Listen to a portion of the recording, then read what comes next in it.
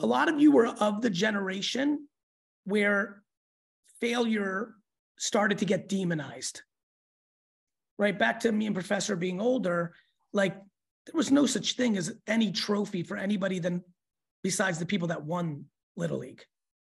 And so we created a culture in the last 30, 40 years where we tried to overprotect people from failure.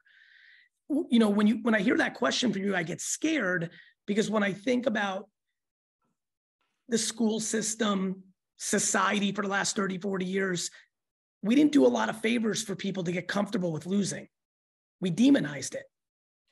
By overprotecting people from it, we made them think it was bad.